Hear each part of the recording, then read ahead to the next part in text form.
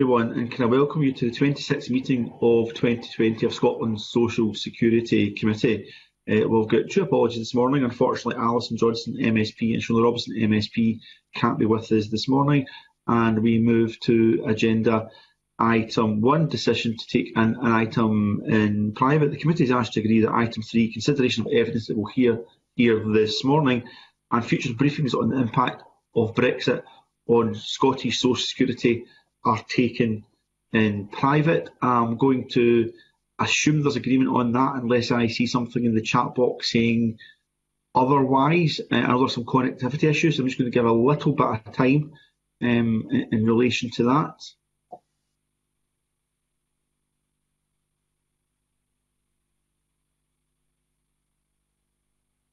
I am going to assume that is fine and that is agreed.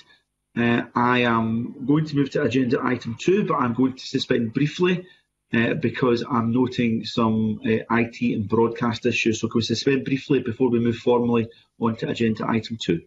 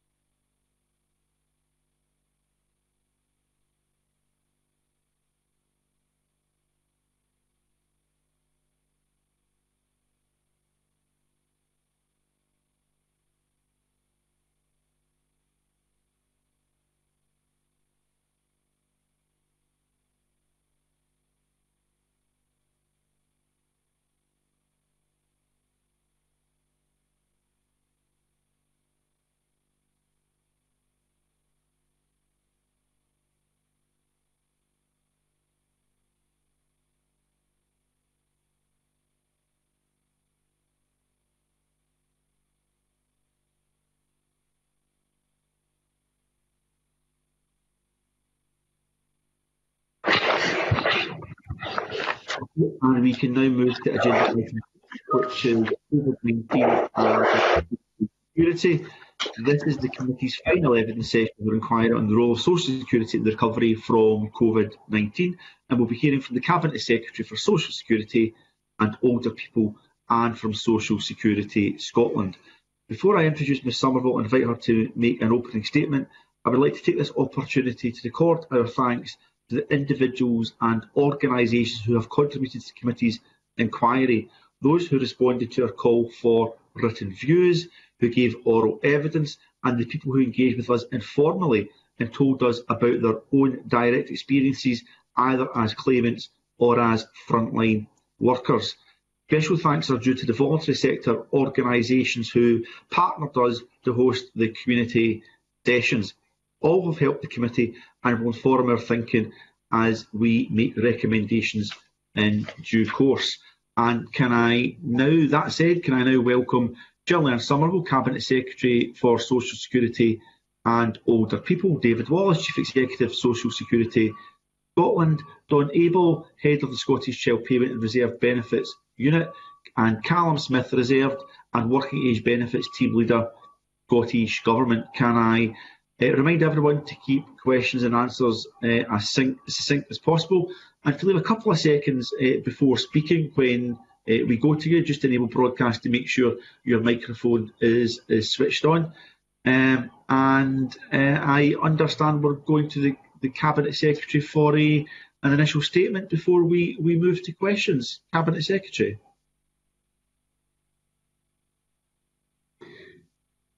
Thank you, Convener. I hope the committee can hear me. I believe I've been having some connectivity issues, so my apologies if we lose signal at some point. During the pandemic, the Scottish Government has introduced an unprecedented level of support, making sure we targeted new assistance to get help to where it was and still is very much needed.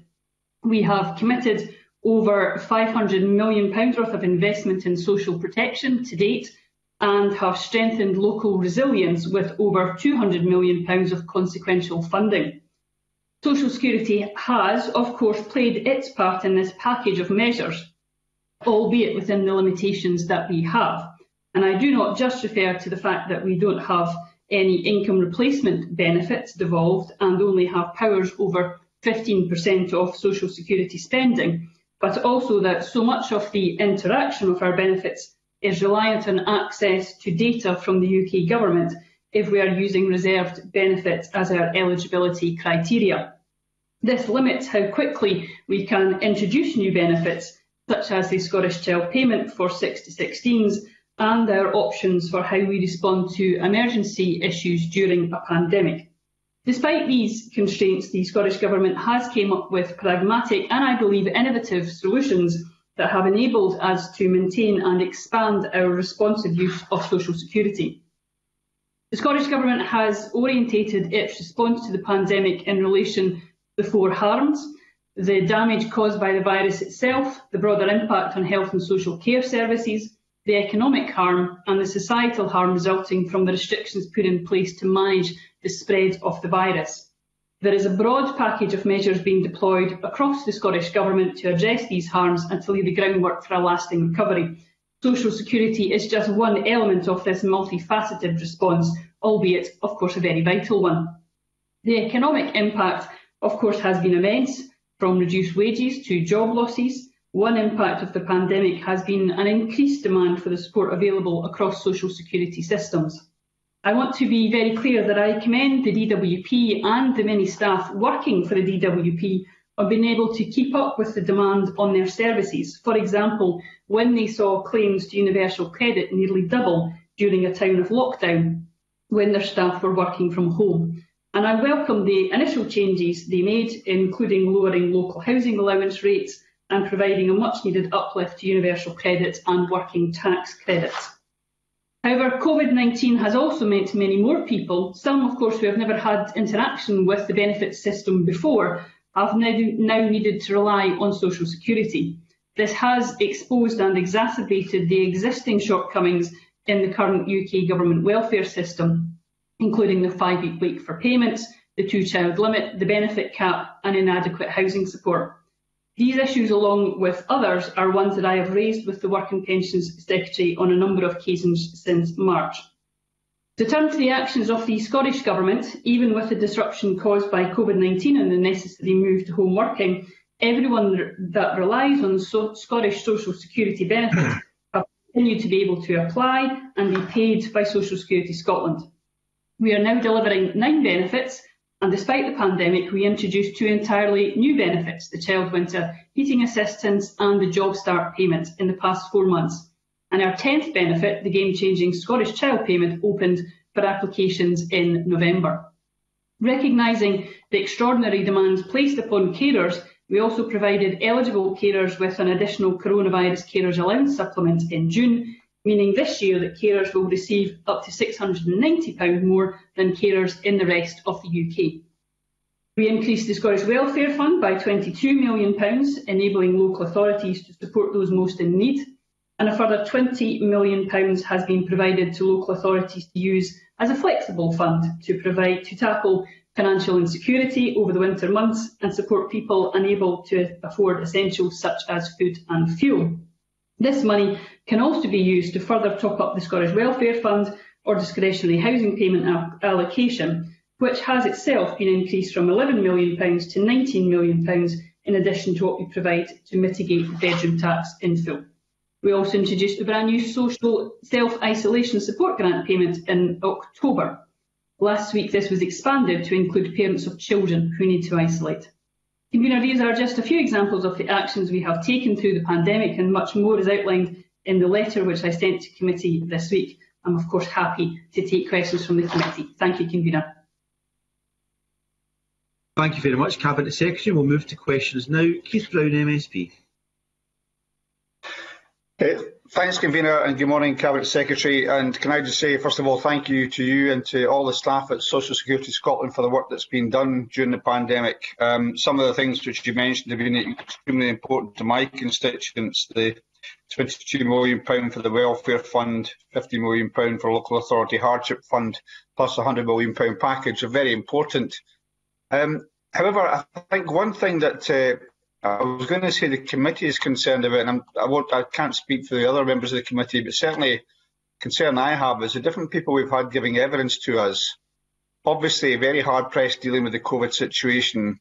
I've not always been able to demonstrate that they are learning the lessons, by which I mean are there things which they're doing differently now by force of necessity through COVID that they may keep as permanent changes and improvements to the services that they deliver. And I wonder if either the Cabinet Secretary or David Wallace was, first of all, to give us any reassurance that that has been looked at in a systematic way and not just through the Social Renewal Board, but across the board. And if they've got any examples of instances like that.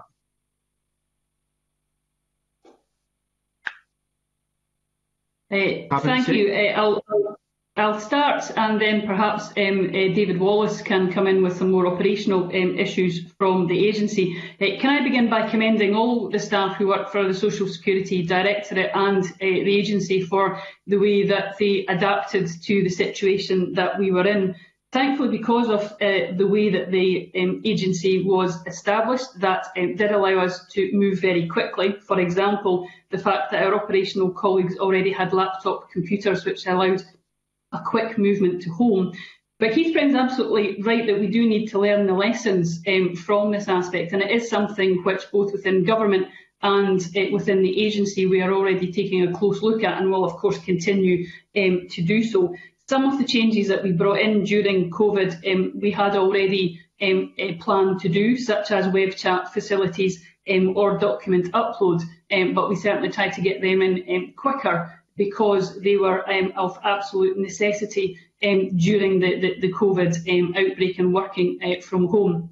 Now, those are some of the examples of the way that we've changed and innovated, and we are absolutely looking to see, for example, how much more we can make of video use as we move forward to the development and design of our disability consultations, for example, given the much increased use of that. So we are learning lessons for the long term, but I'll perhaps let David speak a little bit more about how the agency is adapted, if that's okay, Convener. Of course. Thank you, Convener, and good morning, committee. So the Cabinet Secretary has covered a few points I would make on the agency's behalf as well. So I think one of the kind of key lessons that I'll reflect on is the flexibility, which I think the people within the agency exhibited, supported by technology.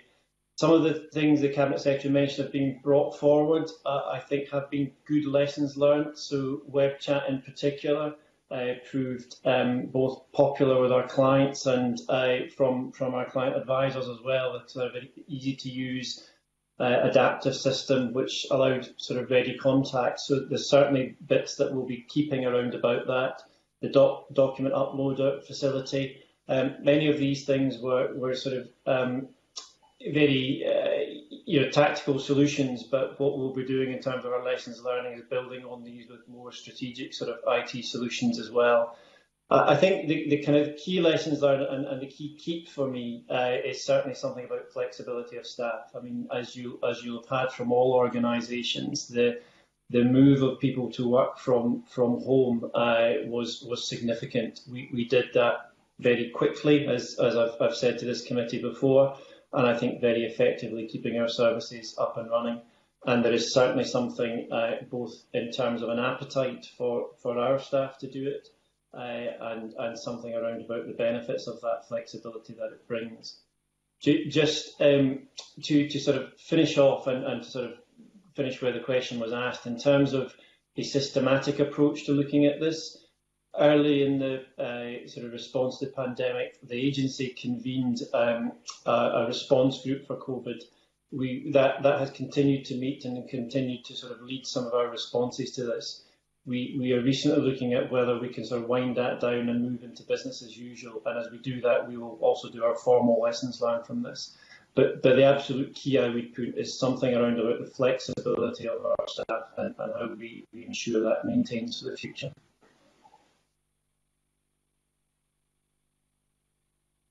Keith? Yeah, thanks, Convener.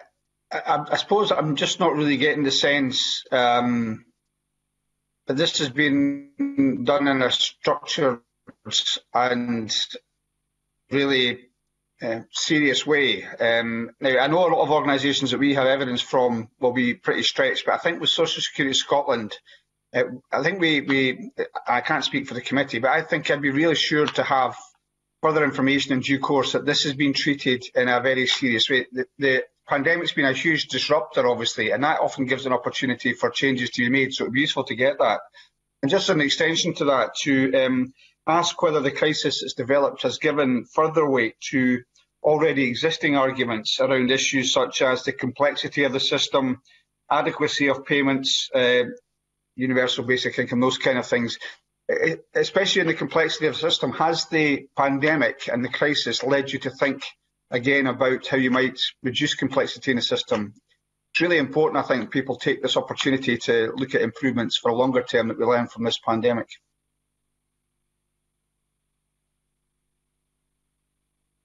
David Wallace, do you want to? David Wallace. If the question's about complexity of the benefits, it's probably more of a policy matter than an operational matter. I'm happy to answer it. Could just maybe just clarify, do we mean the overall interaction of the benefit system, or?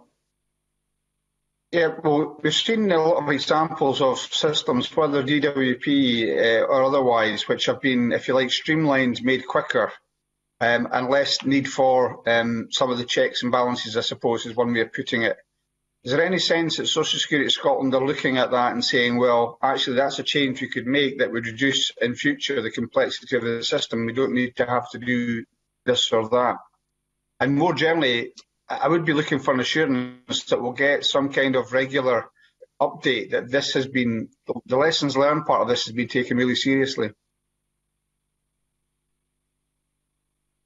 Okay, on the first one, in terms of the complex... Sorry, there's a slight delay there.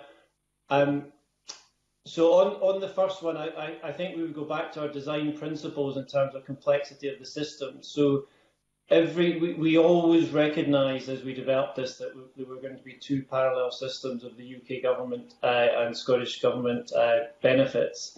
One of our design principles has always been to sort of reduce complexity in that system, and we've sort of good kind of examples from Carers Allowance Supplement, for example, and most recently the child winter heating assistance, where we have always come from a principle of designing out complexity. So child winter heating assistance, again, is an example of a benefit where, despite it being delivered by Social Security Scotland with data from DWP, the onus on the client is absolutely minimal in terms of, they do not have to apply, apart from some very kind of low number of exceptions. We would not go back out to the client looking for information. So I take the overall point, and happy to come back in terms of that kind of system. But I think we have always designed our benefits from the basis of taking out that complexity.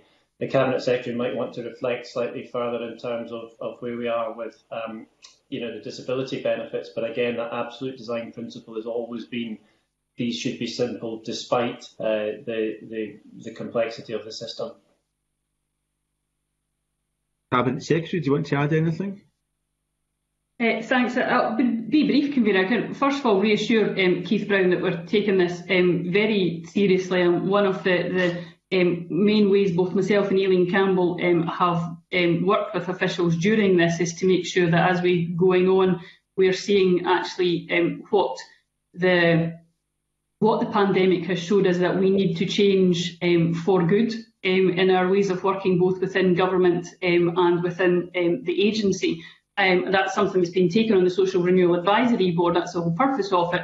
But in a more short-term fashion, as David Wallace has said, as the agency moves from a point of looking at how we are actually dealing with the challenges of the pandemic, those staff can then move to then reflecting on the lessons learned. And the lessons learned approach is something which we always do, both within the agency and the programme. It's been something which has been referred to by Audit Scotland in the past, and something that we absolutely can concur with, is that we always look to the lessons learned in each point. The key complexity of the system, to be frank, is the fact that we don't have a social security system in Scotland. We have part of the social security system in Scotland, and as I said in my opening remarks, that means that there is an inherent complexity, that we rely on the DWP for data, and that we rely on the DWP's system to allow us to function the benefits that we do have. Those systems are interlinked, and that obviously has complexities. That's not something that can be changed without a change to the powers that we have under social security. So there will always be a complexity that we have when we have a reliance on DWP to provide us with the information. Now, we work well with the DWP, but that does inherently, of course, have a complexity in that, and that also means that we have a reliance on the DWP to be able to provide data if we request it, and the timescales for that are obviously difficult for them, very understandably, during the pandemic.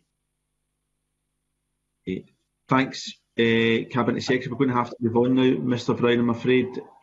Pauline McNeill.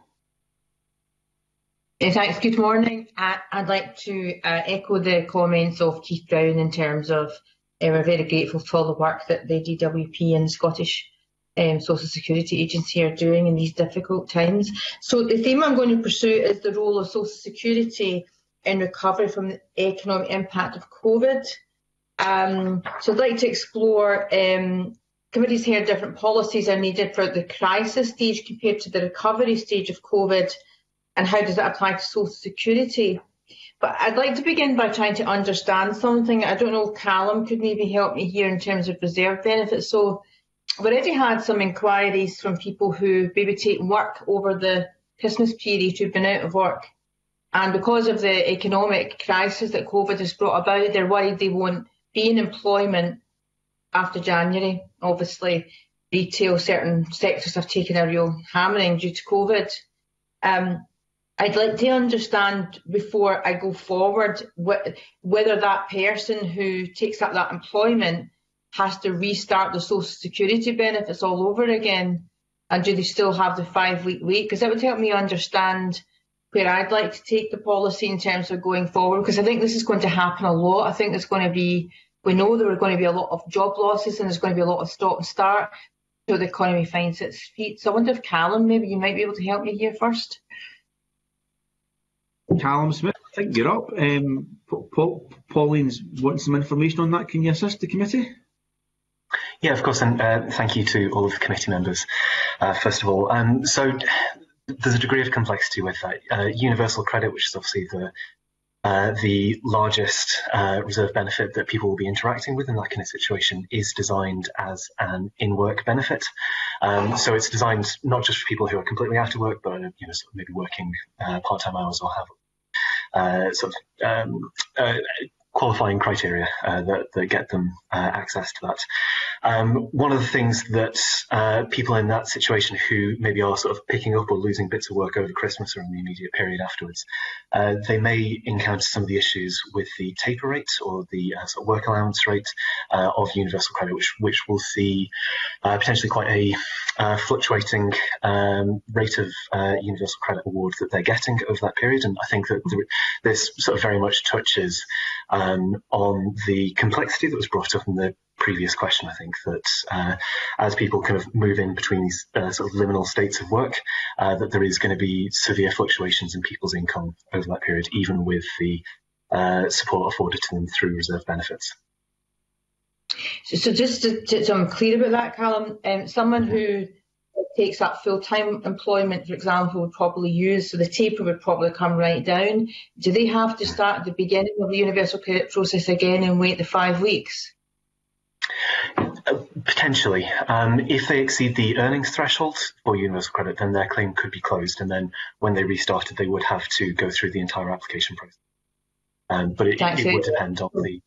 Thank you. Yeah. So this is one of the issues going forward I'd like to explore with David Wallace and the Cabinet Secretary. So we're trying to talk about simplicity and potential changes we might need in the system. So I used that one as an example of where we might need to look at what are the gaps in provision and whether or not other funds that Scotland administers might be helpful here. So I think I'm right now in saying anyone who takes up full-time employment who's been on universal credit will lose, will have to wait the 5 weeks again, and all the earnings will be taken into account, and that's going to hit quite a number of people. So I suppose my first question is, can any of the other discretionary funds, or maybe should we be looking at a new benefit to plug the gap in provision? I mean, I'm thinking here that hopefully the economic recovery will be, short term or medium term. Could be 2 to 3 years. I don't know what the forecasts are, but in that time, does either David Wallace or the Cabinet Secretary think we may have to look at plugging those gaps by expanding any of whether it's the welfare fund or even to help people in their housing on discretionary housing payment? Thanks. Cabinet Secretary. So I think this goes really to the heart of what we can do within Scotland and what inevitably has to be done at a UK government level.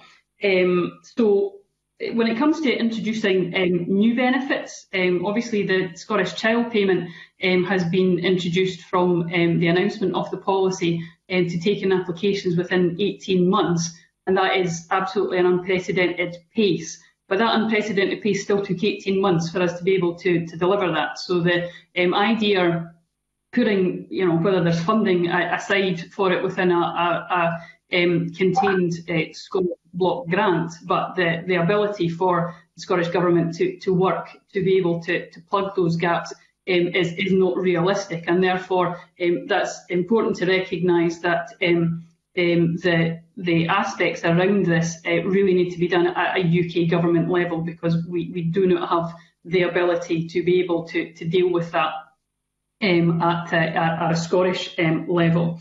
And the Scottish Welfare Fund is a very, very important aspect around crisis or emergency, but it's not an income top-up. It's not there to be a consistent top-up for people who are suffering from poverty. That's why I've written to the UK government asking them to heed the findings of a recent Work and Pensions Committee report on the 5-week wait, for example, including that committee's report recommendation that advances during the 5-week wait are changed to non-repayable new claim grants.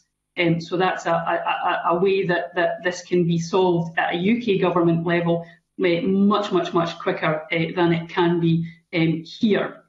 We do have discretionary housing payments, of course, up here in Scotland, but the way it's been devolved means that you must get universal credit to be able to qualify for that. So again, we have a limitation due to how those are devolved, which will impact on this. We could, of course, look at the Scottish Welfare Fund, but that would require changes to primary legislation, because, as I said earlier, it's there as a crisis loan.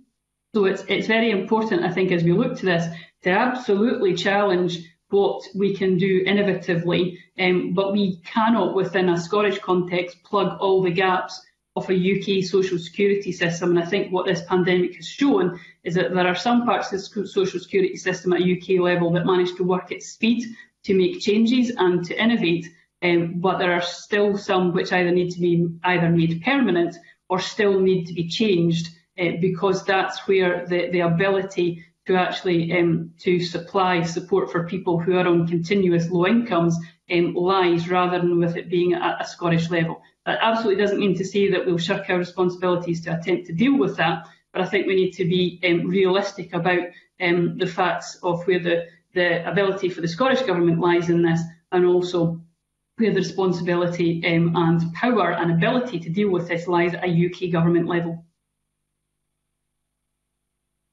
Convener, if I could come back to Cabinet Secretary, so I don't disagree with what she's saying, and I understand responsibilities of the UK Government in relation to this, but it is technically possible, if we wanted to, have a short-term, I mean, because as you say, so many of the benefits are related to those already on universal credit, yet those who might still be in poverty are still be in work, as we know. But it would still be possible, theoretically, for the Scottish Government to use its powers either in a new benefit or create a new fund to look at short-term recovery. So that even that 5 or 6 weeks where people, because what concerns me is that people might not take up their employment, they might stay unemployed because of this 5-week gap, which I do accept is this UK Government's responsibility, but theoretically, the Scottish Government could create a provision for that period, even if it was a 2 to 3 year period whilst the country gets out of recovery. Well, the Scottish Government does have the power to have a new benefit, to launch a new benefit, which is what we're doing, obviously, with the Scottish Child Payment. But I go back to the point, even at an unprecedented speed, that's taken 18 months to be able to deliver that in terms of designing the policy and designing the system for it to get to application. So there's the ability to do things in terms of our powers, which are limited, and then there's the realistic facts that we have about how long it takes to design and implement a new benefit. So what the COVID-19 has obviously exposed is that there were shortcomings already within the UK welfare system. We will do what we can at the Scottish Government level to see what can be done to plug those gaps, but we cannot, within the powers that we have and the sheer time it takes to actually introduce a new benefit, be able to be in a position where we can plug all those gaps. Just lastly, I acknowledge the length of time that would take. I know what you said about the welfare fund requiring primary legislation, but just so as I'm clear, theoretically, you could extend that fund and let people apply to that fund if they were in that sort of 5-week waiting period for a payment. Could that happen? I mean, if we legislated for that, is it possible? If we went through primary legislation, so if we consulted on a change such as a new fund, if we then took it through primary legislation, which of course the timetable for that would be up to the Scottish Parliament, to how quickly that could be brought in, then of course that can be done. The fact then that we are then relying on the Scottish Government budget to deal with the 5-week wait has obviously enormous budgetary implications for the Scottish Government, and that would have to be taken out of our block grant, which, as the committee knows, is a set sum, and any change that we make to social security to attempt to plug the gaps in the UK social security system, it will mean that that money will have to be taken from elsewhere within the Scottish Government programme. Thank you very much. And that if we were to tackle. Sorry, Cabinet Secretary, do you want to finish off there? I think we may have cut across you. Did you have anything else you wanted to say? No, it's okay, Convener, thank you. Okay, I'm just going to indicate that in a moment I'm going to bring Jeremy Balfour in for a brief question, because he's indicated something on this theme as well. But can I just follow up on our Deputy Convener's points? Because the Deputy Convener makes an incredibly important point, that the issue is what the solution to that is. And the point is, this committee has consistently said the 5-week wait is simply wrong and it should end. The Scottish Government has said the 5-week wait is wrong and it should end, but the UK Government won't move on that. I think the Deputy Convener is right to point out that the nature of the economic recovery could mean that those who are newly seeking employment could be in work for a short time and back out and back in, and a very significantly fluctuating UC claims, and having them ended, as Callum Smith suggested, and experience multiple 5-week waits in the months ahead. Has the Scottish Government made further representations to the UK Government? So we don't say we don't like it, but we acknowledge that they won't end the 5-week wait, even though we don't like it. But have we made suggestions to the UK Government that no claimant should have to endure a 5-week wait, say more than once in a 12-month period or 24-month period? Because I think the situation that Callum Smith was outlining and the Deputy Convener was outlining was that individual claimants could experience that 5-week wait on multiple occasions in the months ahead, not just a 5-week wait. Have you had any of those discussions with the UK Government? Well, the 5-week wait is something which numerous letters have went back and forth on, and of course during the pandemic as well. The most recent one from memory, as I think I mentioned earlier on, was due to the Select Committee's report into the 5-week wait and other aspects, which specifically gave recommendations on that. And we urged the UK Government to look very seriously at that report, which from memory was supported by all members of that Select Committee, and to take that on board. And that was obviously to make that advance payment in a very different way. Look, thanks, Cabinet Secretary. I absolutely accept that. I mean, our committee's been consistent. The 5-week wait should just end, but we can't get movement from the UK Government. So sometimes you're trying to push at a different part of the UK Government's conscience and prick that a little bit, and the suggestion that no individual claimant should have to ever experience a 5-week wait at all, but if they won't move on that they should never have to experience a 5-week wait more than once in 1 year, 2 years, 3 years, just to try and get some kind of movement and something that we'd like to see end completely. It would also be helpful, I'm sure the figures are out there, to identify the amount of money it would cost for every individual claimant in Scotland or the UK who has to wait 5 weeks, what it would actually cost to pay that universal credit for that 5-week period. I think that would be an eye-watering amount of cash, but I think that would be quite an important figure to capture, to understand the money being lost to some of the most vulnerable people that are claiming benefits. So if the Scottish Government has that figure or can access that figure, I think our committee would welcome that. I'm not looking for a reply on that just now, Cabinet Secretary, but I think that would be helpful. Jeremy Balfour. Thank you, Convener, and good morning. Thank you for coming this morning. I wonder if I could maybe start with the Cabinet Secretary and maybe David Wallace wants to jump in afterwards. I'm actually in regard to the use of local authorities compared to a national rollout of policies and benefits. We've taken evidence over the last few weeks about how you can end up sometimes with a postcode lottery, depending on what local area you live in, and how quickly and how easy it is to get those benefits. Going forward, do you see a greater role for the agency to deliver this across Scotland, or is the policy to remain leaving it with local authorities to administrate it? And And I'll leave it there. Thank you, Convener.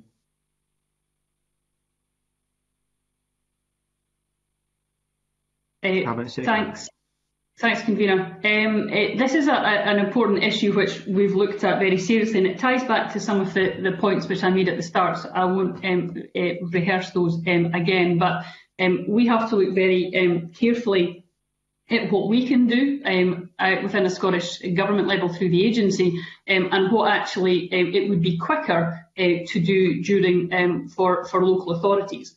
So obviously the Scottish Welfare Fund is there and is up and running, and this obviously was put in place before we had an agency to be able to do anything like a Scottish Welfare Fund. Now, there is absolutely an argument for situations like this to be done at a local authority level, because it allows local authorities to use their local knowledge, the knowledge of their communities, and to be able to respond to aspects in different ways that suit their local needs.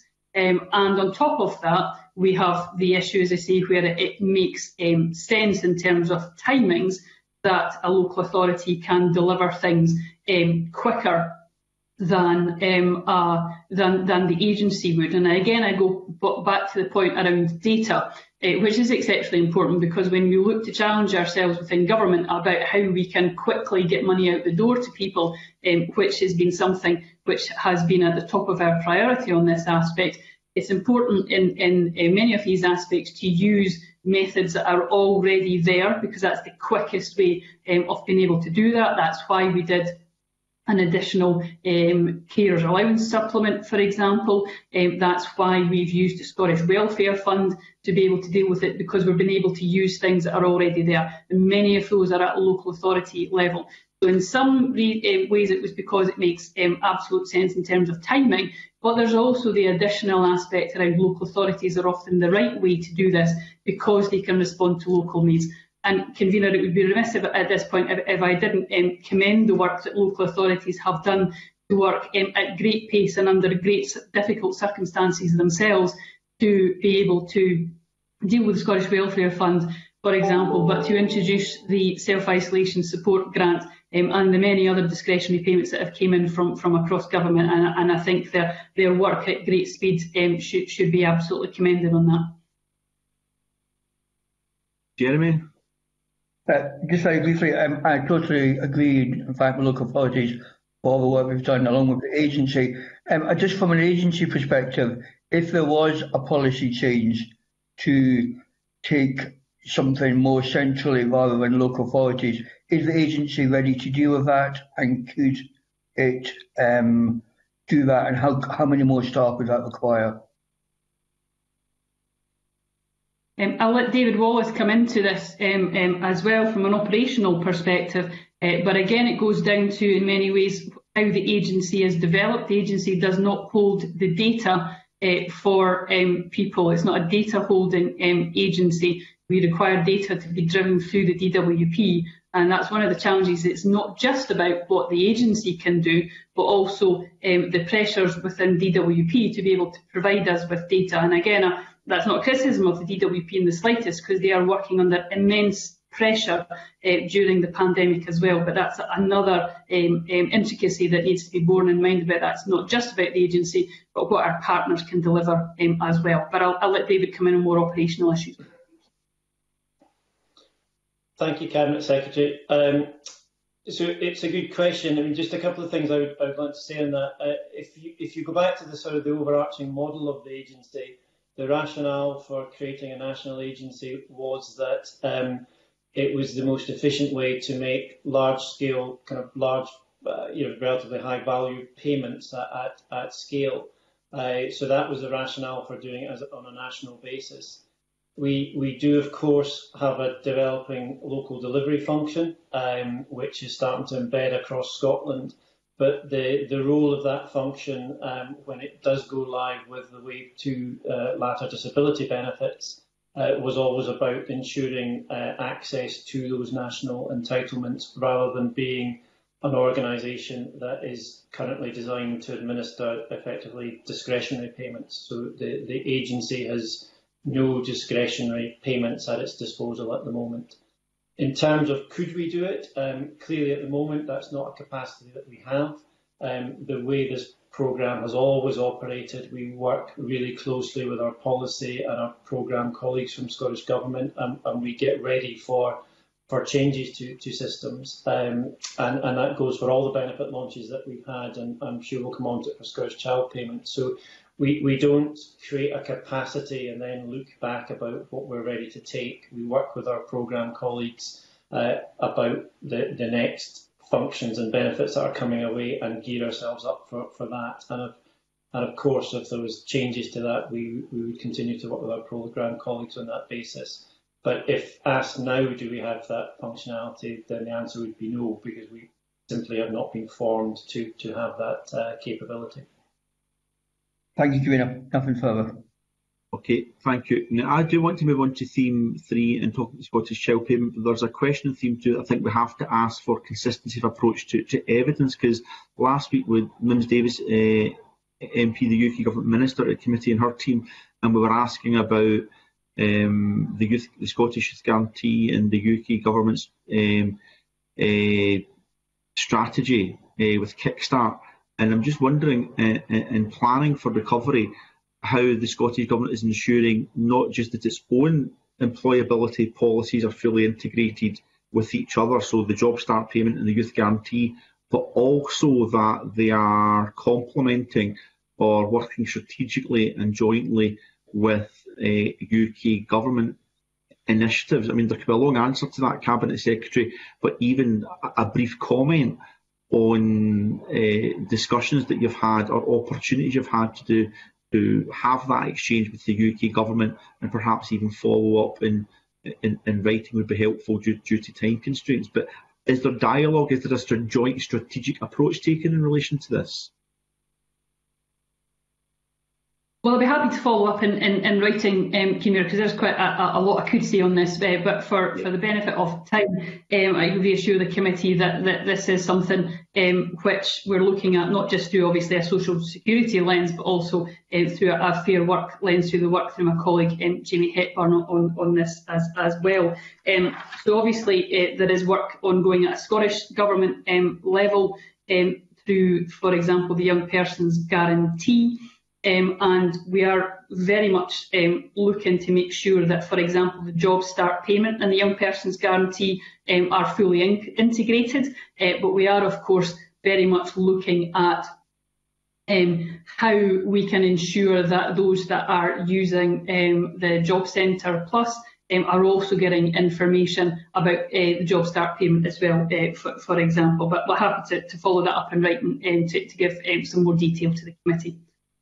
That would be helpful, because the committee might want to take a view on how joined up the UK Government and the Scottish Government's been in delivering for that joint outcome, which is to get young people into long-term sustainable employment as quickly as possible. So that would be very helpful.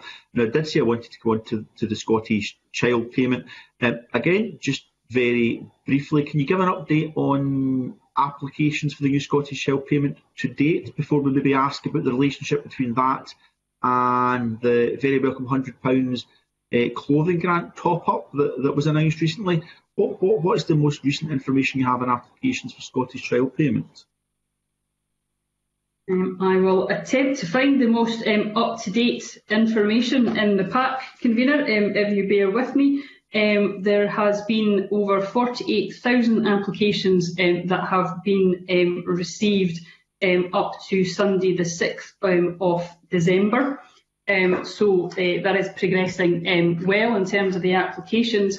And only yesterday I had a discussion with agency colleagues about ensuring that we were moving forward with the next phases of our marketing and publicity campaigns and our work with stakeholders to be able to push that up still further, with a particular emphasis perhaps right at the start of the new year, when people are obviously perhaps finding financial difficulties after the Christmas period and need that encouragement.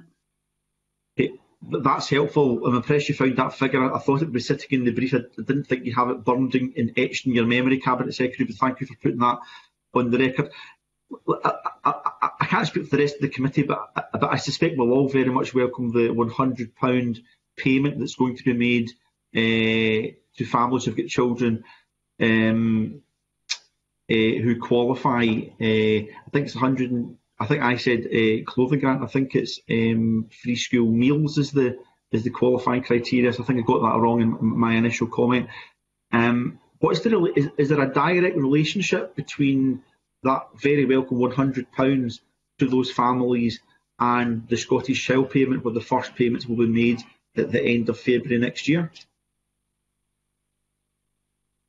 Certainly. Well, to be absolutely clear on this, the £100 winter hardship payment announced by the First Minister is not a bridging payment until the Scottish Child Payment is introduced.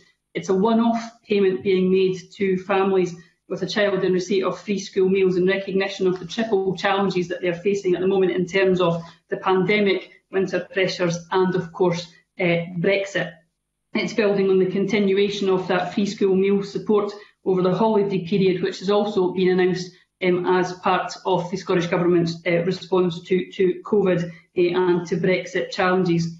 So that's where we're moving forward with that £100 payment as part of our winter hardship fund to deal with the pandemic and with Brexit.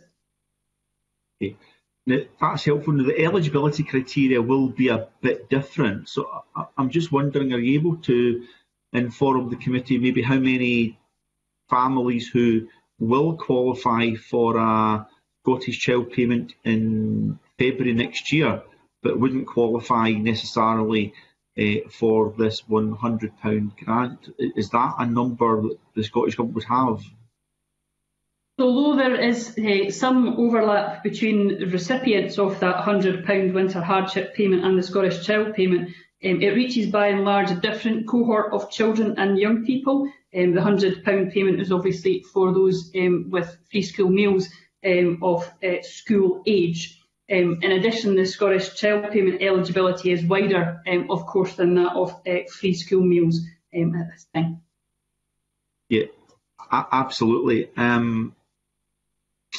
I'm just trying to kind of establish whether or not this £100 grant is a new direction of policy for the Scottish Government, where you have specific funds, you can make those one-off payments. You did it obviously with the Carers COVID additional grant there. This £100 grant is very welcome. Is the Scottish Government actively considering other one-off payments to target low-income groups, families, children living in poverty, separate and distinct from that free school meals pathway with the £100 and the Scottish Child Payment? Is this something you're continuing to give active consideration to?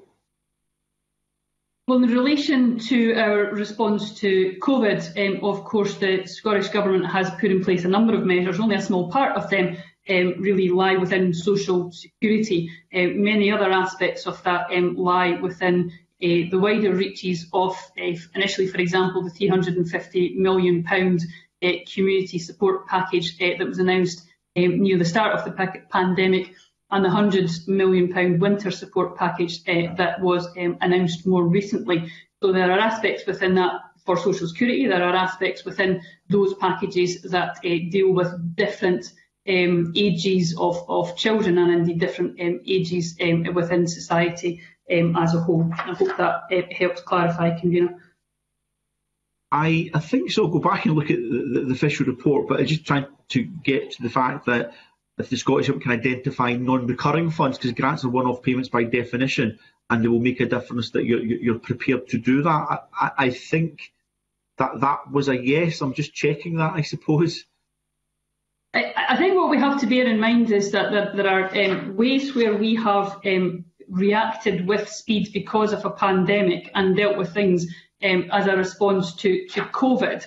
And there are different challenges if, for example, taking it out with what the committee is looking at the moment about a COVID response and seeing what could be done at a longer term way of doing things. And I'll give one example perhaps of the challenges in that, Convener.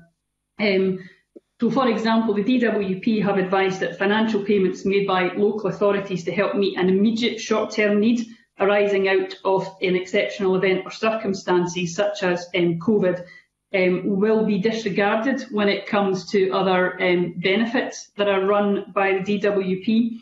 That assurance is not provided for longer periods. So, of course, we run the risk of a continued payment being given in one hand and taken away in another, and that's something which it does make it different to what you can do during a pandemic when the DWP are working under slightly more flexible rules and what could be done in the longer term.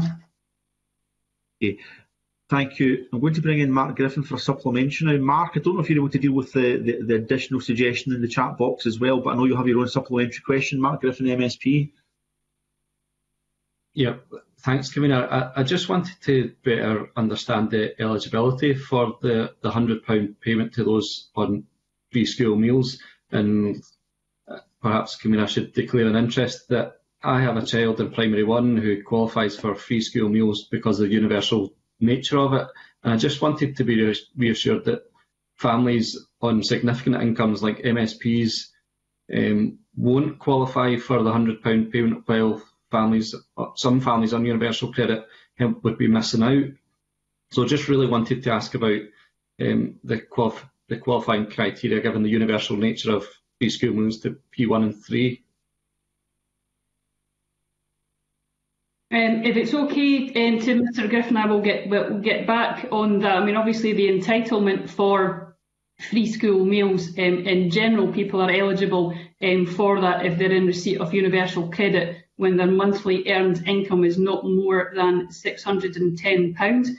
But on the aspects around what happens within the years 1 and 3, where there is universal provision, I can perhaps get back to Mr Griffin if I cannot find the correct part of my briefing before we finish our questions.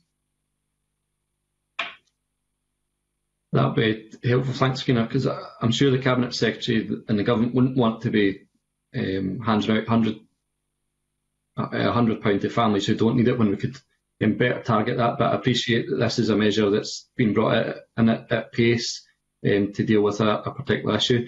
If I could ask another question, Convener, just to ask whether there would be a consideration for a similar payment for those children over the age of 6 who won't qualify for the Scottish Child Payment until it's fully rolled out, whether that's a consideration that the Government were thinking about, given this payment's been introduced at pace as well. Mark, I'm sorry to cut across you. It's a really good question, but it also adds on to the question, it complements the question in the chat box that Rachel Hamilton kindly dropped in, and that's about getting the data from DWP for children over 6 who would qualify for Scottish Child Payment, because Mark's trying to look at a solution or a workaround for that, and we're keen to know about what the progress has been in having that data sharing arrangement, securing the data to allow the Scottish Government to act and paying the Scottish Child Payment for children over 6. Sorry about that, Mark, but I think that just completes the questions that the committee members were wanting to ask.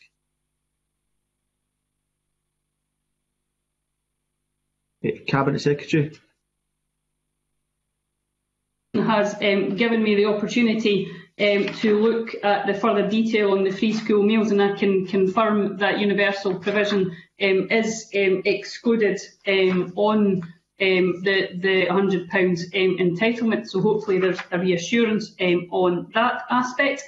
On the area around whether this can be continued as a payment, I would point Mr Griffin back to the issue that I raised, I think it was to yourself, Convener, around that we have an agreement with the DWP to ensure that provisions made during COVID will be disregarded when it comes to other benefits. That is not a long-term assurance, and that obviously has major implications for if, for example, payments like these were to be carried out. So I think, again, we have to bear in mind it's not just about what the Scottish Government might want to do, but how this is impacted by decisions at a UK Government level. And, of course, to be clear that funding for that would be required to come from the Scottish Block grant. In terms of providing to move forward the date for when we want to deliver Scottish Child Payment itself for up to 16-year-olds, as I've said to the committee before, this is absolutely reliant on the DWP providing the Scottish Government with data for this, which is not a simple task because it requires an interface between the agency and the DWP, and that requires to be agreed how that interface will be built, what that will be used for, and how those two systems will interlink. And we are dependent on the DWP to be able to bring forward what is required from their perspective to allow us to be able to begin the building of such an interface. So we are reliant on the DWP, as we are on many things during a joint programme to be able to work forward with that. That's something, of course, which the DWP are well aware of, and I have spoken very recently to DWP ministers about that point. Okay, thanks, Cabinet Secretary. We're going to have to move on now. Mr Griffin, I will take you back in later, of course. Can we move to Rachel Hamilton, MSP? Thank you and welcome, Cabinet Secretary. The committee has heard concerns during our evidence sessions regarding the delivery of the Scottish Welfare Fund, and I'm sure this is nothing new to you, Cabinet Secretary, looking back at the evidence from the 30th of April. I just wondered if the pandemic has raised unresolved issues and red flags to your department regarding the delivery of the Scottish Welfare Fund.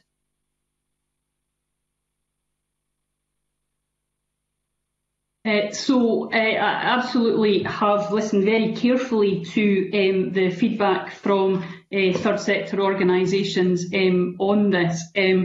The Scottish Government has always had very close contact, obviously, with local authorities who administer this fund. There are a variety of ways where that's done, both through the sharing of good practice on a regular basis and also through very regular contact between those times in making sure that things are running effectively. Where organisations such as charities or other third sector parties have raised concerns about specific aspects, then we have again fed that back through our channels with local government to ensure that we have reiterated their points directly to them and encouraged movement where required. And that's very, very important that we have received information and we are therefore passing that back and encouraging any changes. There is a frustration by some, which I fully recognise, that there are variations, for example, about the way the fund is delivered. Now, this is a locally administered fund, it's by local authorities, and many other times we're criticising government for keeping things too centrally and making things too centralised and decisions made by the Scottish Government. And then obviously there are some other times where people have concerns that there's too much local discretion around policies, and the Scottish Welfare Fund is one of those areas where I completely appreciate that some people have concerns about variations between local authorities. I would also probably point out to the committee that we did start an evidence gathering exercise at the beginning of the year to better understand the administration of the fund.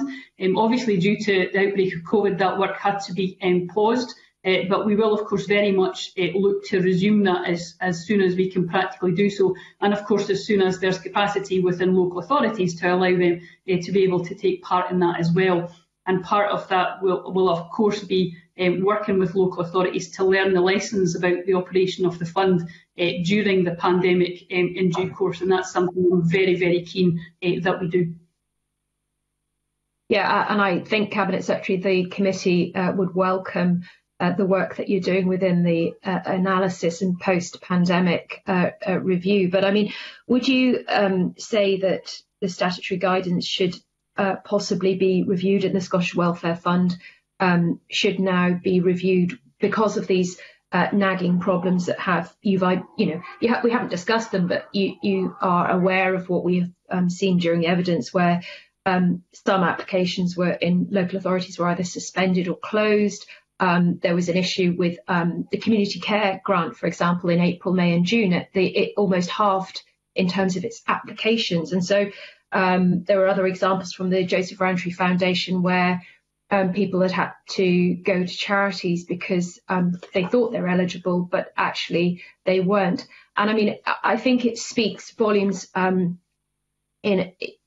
that we must make sure that people who are in these vulnerable situations are not forced to go through an appeals process with the local authority, especially during a pandemic. Because, I mean, obviously services weren't rolled out as normal as possible. But, have you done any analysis so far from the chats that you've had in the working group about the problems about delivery?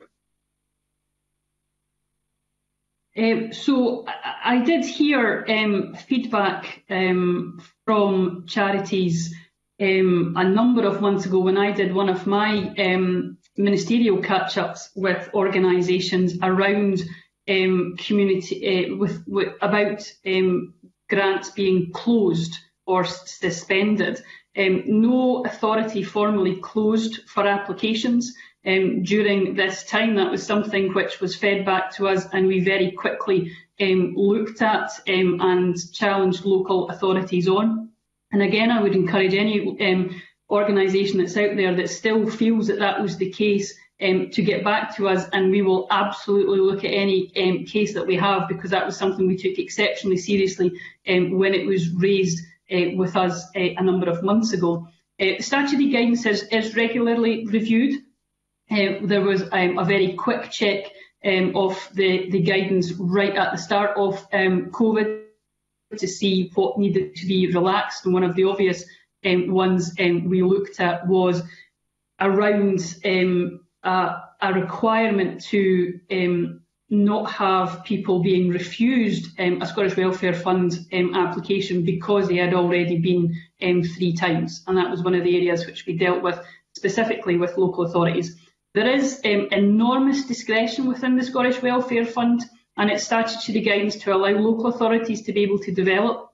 And in our discussions with local authorities, it wasn't felt during the pandemic that changes required to be made to the statutory guidance, but there was an encouragement from Scottish Government to local authorities to absolutely use that discretion, particularly because of the additional funding that we were providing, and use that to the maximum. On the area around community care grants, those are obviously available to people in low income to establish or maintain a home within their communities. I think very understandably during the initial stages of the pandemic, the lockdown measures meant that the opportunities to move home or establish new tenancies were exceptionally restricted. Therefore, I think it was very understandable that there was a great demand decrease for community care grants during that time. But as lockdown measures have eased, we've seen the applications for community care grants starting to rise. Now, because community care grants from memory are 6 times the amount of a crisis grant, that will obviously have implications for the totality that's being spent on the Scottish Welfare Fund. So I think we need to look very carefully at what was being spent on crisis grants. And local authorities spent 62% more on crisis grants between April and July, for example, than last year, than on community care grants. So they're for a different purpose, and therefore did see a reduction in demand, although, as I say, that has changed over the past couple of months. Yeah, and I think that speaks volumes, Cabinet Secretary, for the discretionary element of that payment. I just wondered, you talk there about the extra funding from the Scottish Government to the Scottish Welfare Fund, but why was only 22 million of that, of the additional 45 million, allocated to the Scottish Welfare Fund? So we said right at the start of the pandemic we wanted to be as flexible as possible. So what we looked at was the increase to funding that we would provide, and that was allocated, the 22 million was allocated right at the start, and the remaining funds were kept to ensure that we could react to events later on in the pandemic, and that's the reason why they were split into two sections. One of the issues which came up during the pandemic was, although the Scottish Welfare Fund was obviously a very critical way of using money, there were sometimes other methods which local authorities wanted to use very flexibly to allow them to deal with people with, for example, challenges around fuel poverty, so on, or food insecurity. So that was why for the second tranche we made that even more flexible for local authorities. So yes, they could use that for the Scottish Welfare Fund if required, but they could also use that in different ways. That could be through DHPs or it could be in other methods. So what we've attempted to do with the second tranche is to make it even more flexible for local authorities to be able to deal with whatever local challenges they were providing. So it's a matter of ensuring that we had maximum flexibility for that. And from their point of view, will that continue for them to meet those local challenges, or was that specifically designed to be flexible during a pandemic? How long will that be? Will they be able to do that? So I think the increase in budget that we have is specifically for dealing with the response to the pandemic, and of course, as we've made clear during the winter support package, also to deal with the challenges that low-income families might face due to Brexit. So the flexibility that's been brought in is to deal with the pandemic. Now, once we move past the pandemic, and the Scottish Welfare Fund is there too.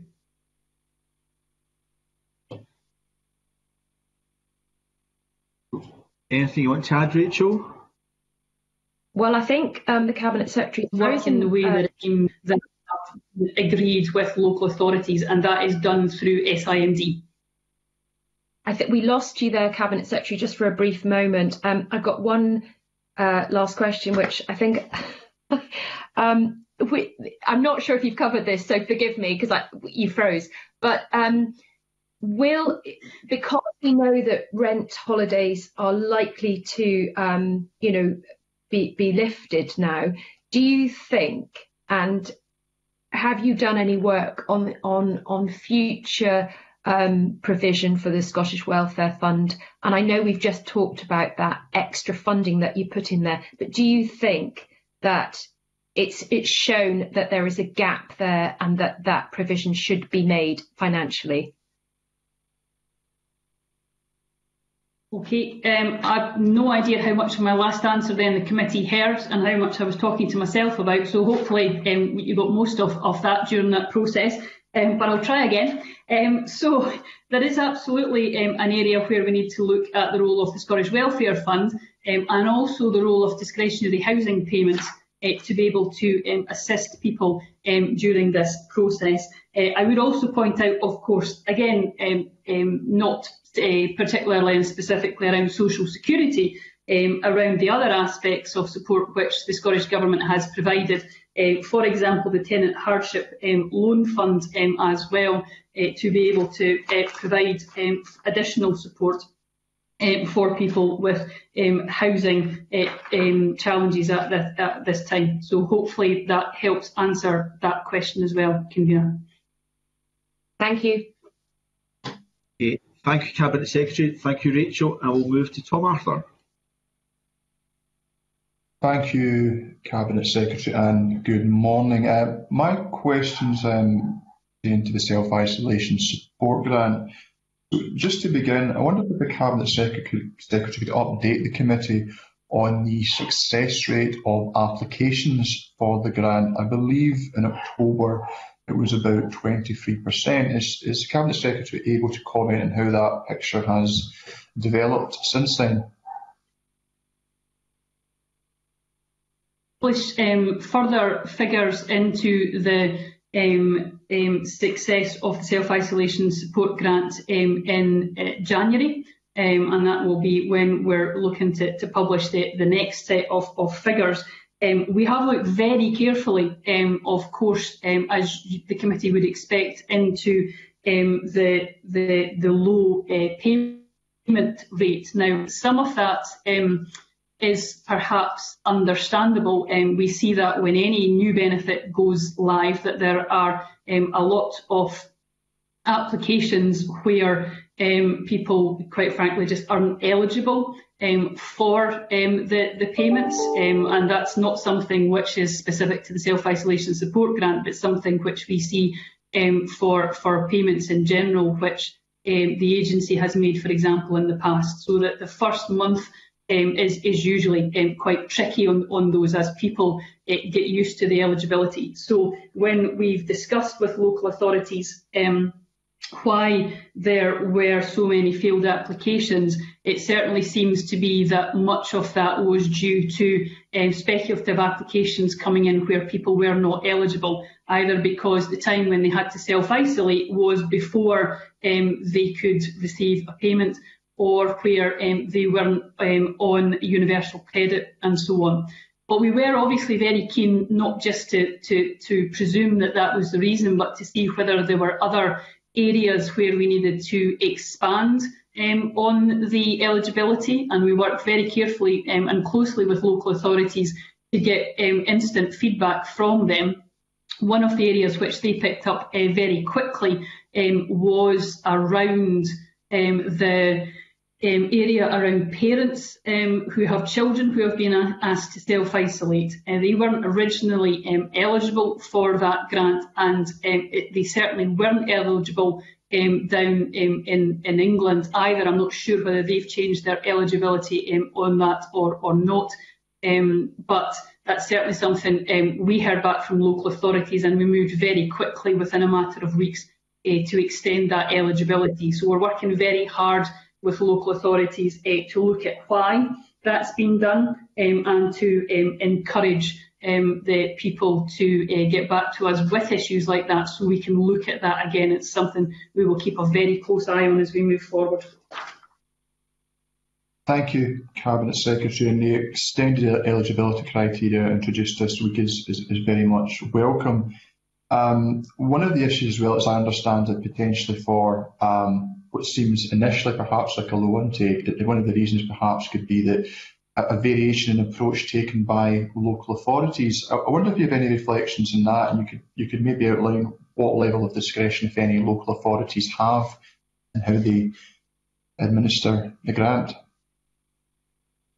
So the self-isolation support grant was obviously brought in under Scottish Welfare Fund regulations, and we chose that because it was the quickest way to get that up and running. As I mentioned in a previous answer, I think, to Rachel Hamilton, the Scottish Welfare Fund regulations give local authorities a discretionary power within that, and we're very keen to ensure that we work with local authorities as we develop the guidance for the self-isolation support grant, to ensure that there's a common approach across local authorities, but that on the foundation of that common approach, for example, everyone getting £500 and that number not being subject to discretion, that local authorities can have discretion around payments as well. And we were obviously particularly keen to ensure, and this was a point which COSLA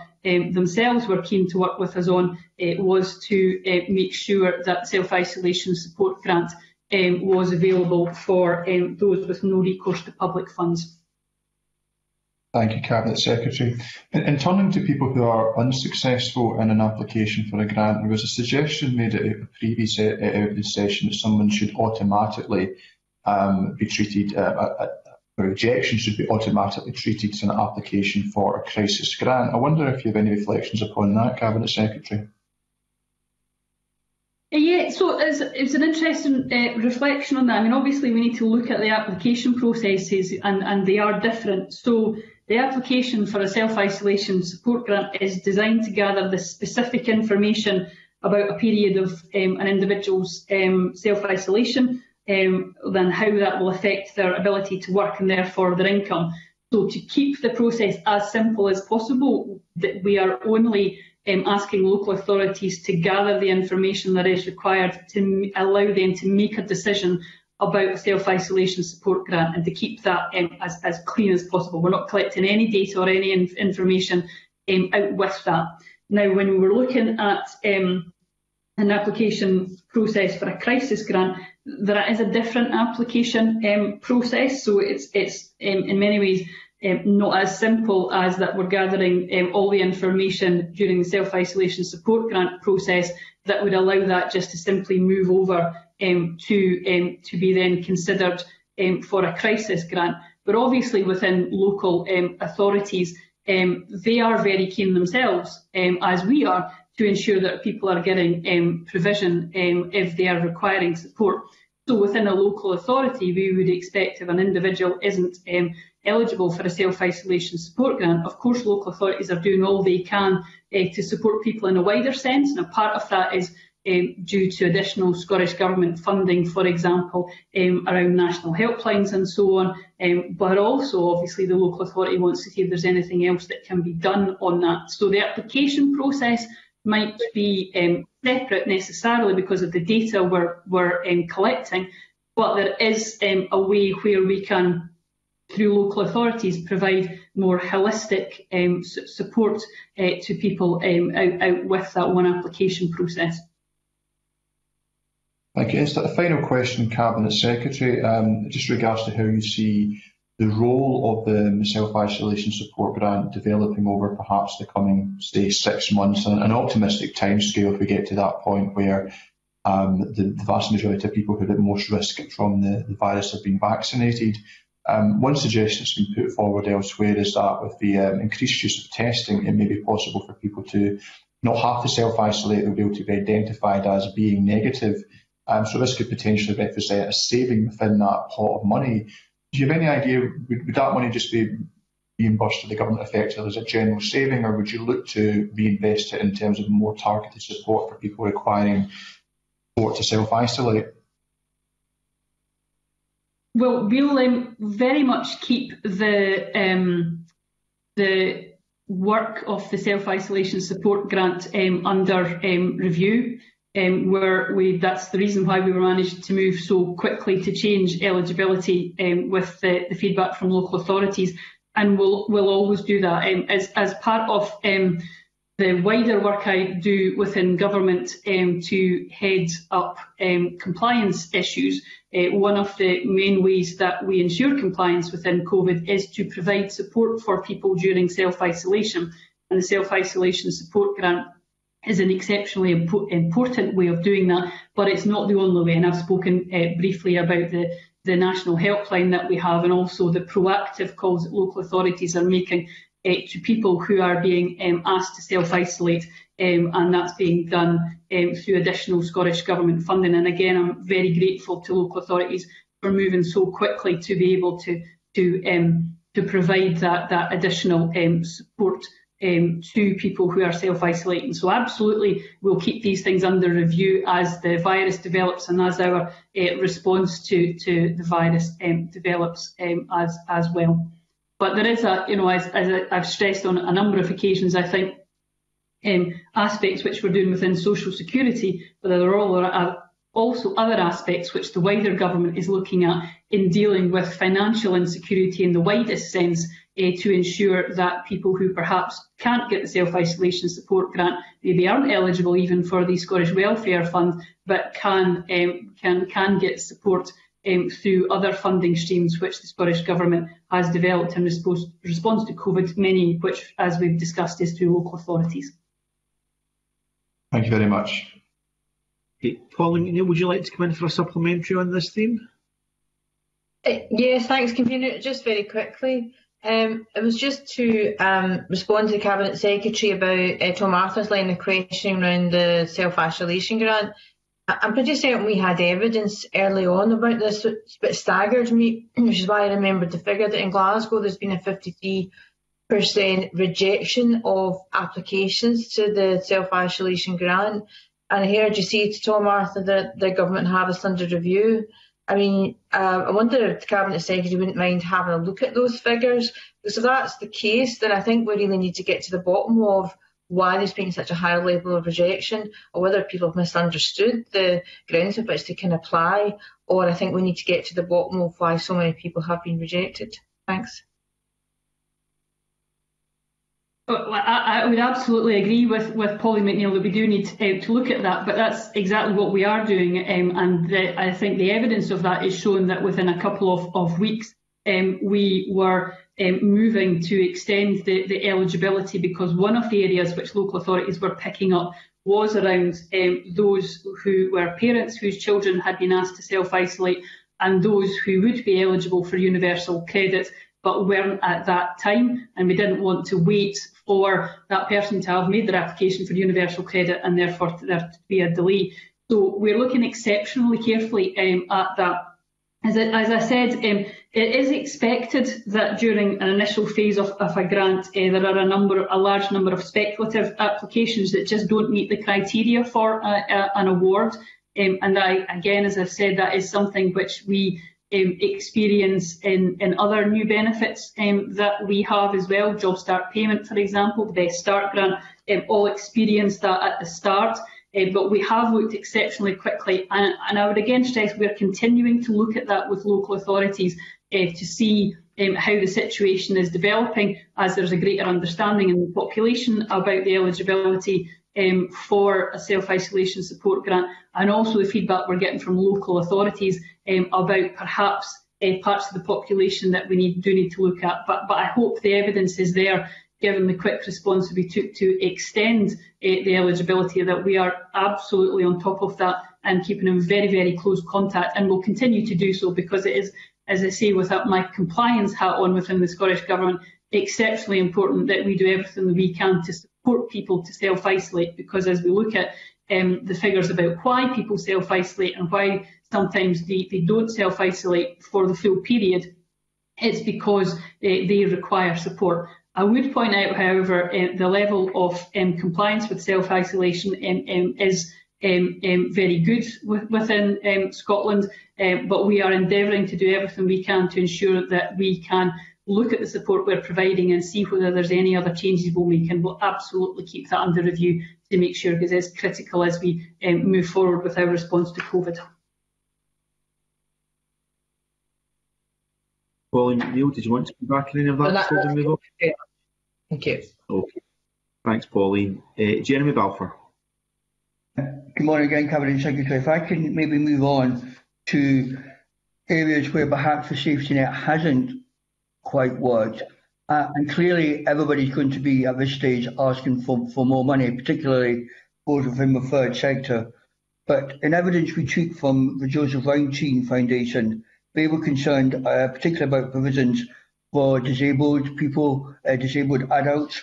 Now clearly you've made a very welcome announcement about the winter heating allowance being paid to children, but that doesn't take in adults who are on the higher rate of care allowance. And I'm just wondering, have you made any thought about making a one-off payment of, say, £100 to those who are on that higher rate? I think that would cost £12 million, according to SPICE figures that I've received. And at this time, with a cold winter, with perhaps them having to be at home more than normal, would this be a payment that you would look at, and if not, why? And can I refer members to my registered interests? Thanks. It is something we've been very keen to do, obviously, during this pandemic, to see what support is required by disabled people. Again, I would stress that that doesn't necessarily have to be through social security. So there are a number of pathways where the Scottish Government has taken action to support disabled people. Part of that has been through our work with disabled people's organisations, for example, so that we could understand the impact of COVID-19 and work with them, and there has been direct funding to DPOs on that. Some of the examples for that have been, of course, through the Glasgow Disability Alliance, and also for our work in Connecting Scotland. I would also point out, of course, as well, that disabled people will be able to gain support from many measures that the Scottish Government's been put in place, which are available for also other parts of the population. So, for example, the National Assistance Phone Line, the Local Self-Isolation Advice Service, and also work that's been done in the Supporting Communities Fund, the Wellbeing Fund, and indeed the funding for energy costs that have been gone through. The Child Winter Heating Assistance is there not as a one-off payment, of course, but is there to ensure that we have a long-term support package in place to be able to support those with disabled children on the highest care component. And that is something I'm very pleased we've been able to deliver despite the restrictions of working within COVID. I'm sure Mr Balfour and other members of the committee may think we should spend the consequentials we've had from the UK Government on COVID in different ways than we perhaps have. That's something, of course, not just that we hear in social security, but also, for example, in requiring demands for more business support or more funding for different parts. So it is a balance that we try to strike, but I hope that some of the examples I've given to Jeremy Balfour have demonstrated that we've taken that issue very seriously, and we have looked to support disabled people. That may not be through social security, but the support from the government in the widest sense has been there.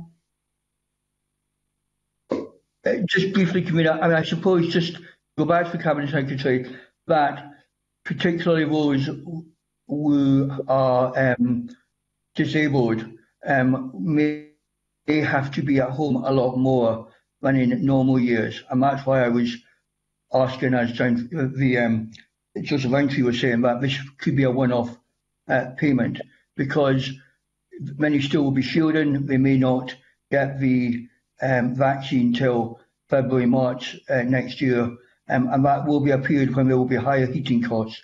So again, it's just to say, is that something again you would at least take back and think about again?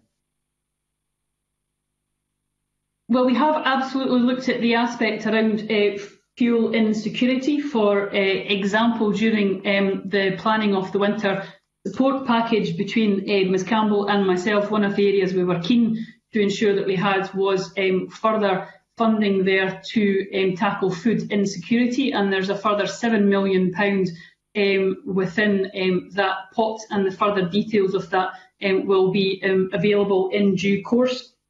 Again, I would point out, and I don't want to sound like a broken record on this, but I think it's a testimony to how much it has an impact on what we can do within the powers and the processes that we have within Scotland just now, as the fact that it would actually be a complex undertaking for the Scottish Government to deliver any additional payments, because we would be entirely dependent on the DWP to be able to provide us with data on those aspects. So that having a scheme within Scotland wouldn't be a simple method of us being able to pull off that data from what is held within Social Security Scotland.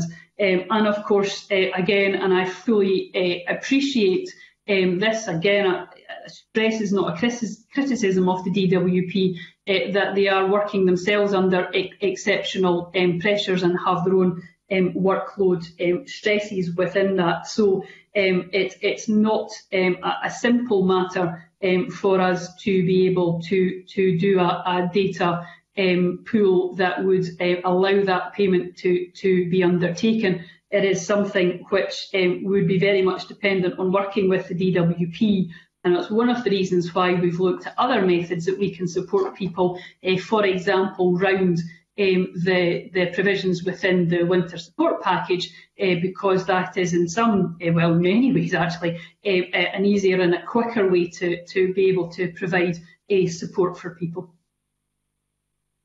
Okay, thank you, Convener. Nothing further. Okay, thank you. Moving on now, what for housing costs has been a significant issue during the COVID-19 pandemic? I think the figures we have shows that there's been, I think, a 6% increase in applications for discretionary housing payments, but a 12% increase in the spend in relation to that. For those who socially rent their property or are on private rent, what impact do you think discretionary housing payments is making to tackling rent arrears and indebtedness caused by COVID-19, and what more do you think has to be done? Cabinet Secretary. One of the key issues that we've seen, obviously, as a consequence of COVID-19 is new applications for universal credit, particularly that 5-week wait that we've spoken about, and that does create some difficulties. For example, discretionary housing payments require tenant to be in receipt of universal credit before they're eligible for a discretionary housing payment. There is, unfortunately, as I think I mentioned much earlier on in this session, not something that we can do anything about, because that's a consequence of the way that discretionary housing payments have been devolved. That, coupled with the inherent complexity of universal credit and the lack of information about a tenant's claim, makes it challenging for council staff to be able to administer discretionary housing payments and get help to tenants quickly. So that's some of the challenges that we have, but we are, of course, working with stakeholders in this area, and we'll work with the DWP to see what more can be done in terms of data sharing. But certainly discretionary housing payments can help, but the UC delay has impacted on the ability to get money out quickly to people who are dependent on that. I would also, perhaps for the sake of completeness, Convener, also point out that the UK Government has announced the increase to the local housing allowance rates in April this year, and they've said that they will be maintained in a cash terms in 2021-22. And this is, in effect, a return to our benefits freeze for private renters, because a cash freeze to LHA rates is in effect a cut in real terms, and that will obviously have an impact on people and their requirement for support as well. Okay, thank you. It would be helpful to know, again, you could maybe send the committee the data if you don't have it in your briefing there, but just how many tenants you think have run up arrears because of that 5-week wait, which is stopped for universal credit, which has stopped them accessing discretionary housing payments. That would be quite helpful information to have. But I'm interested in the relationship between DHPs and the £10 million Tenant Hardship Loan Fund.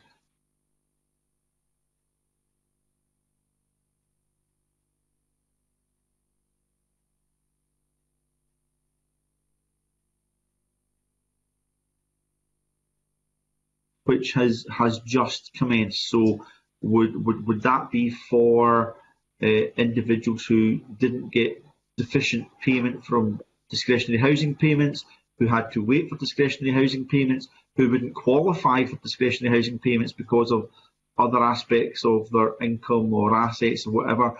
So who's the Tenant Hardship Loan Fund targeted at, and what's the relationship with discretionary housing payments?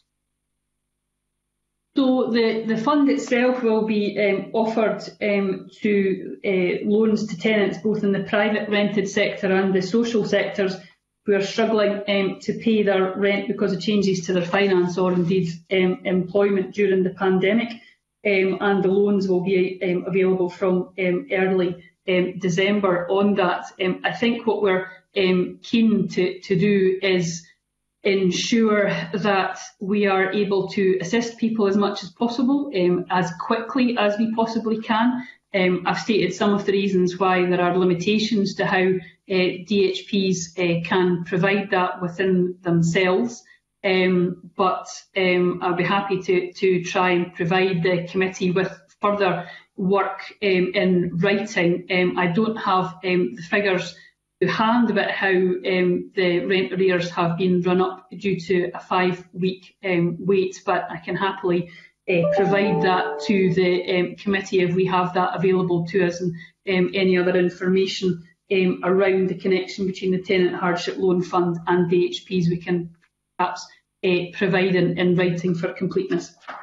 So I suspect the committee should best look at the Tenant Hardship Loan Fund as renters who are accruing a variety of debts under hardship, not necessarily specifically because of their rent, but because they've had significant income drop, but their liabilities haven't dropped, and they're accruing debts of which rent is just one part of their outgoings, but a very essential part of their outgoings. So perhaps we should look at it wider than just rent. Would that be the best way to look at this? And will there still be a degree of means testing in terms of that? And that sounds a bit of an oxymoron, because what we're talking about, there could still be some significant income coming in, but they might not qualify for discretionary housing payments, but they've got other debts and liabilities there that makes it really difficult and challenging to pay their rent. So you see a little bit more about the criteria, perhaps, in relation to the loan fund? Sure, Convener. So I suppose it's important to stress when we're looking at the funds that this is for no specific target group. This is to ensure that the loan is available for private and social housing tenants. So there are, many different ways that can help people. But I mean, in effect, I suppose an easy way to maybe summarise it perhaps is that the loan offers potential for people to be able to clear arrears and remove that threat of eviction, particularly if they have returned to be able to pay their rent in full.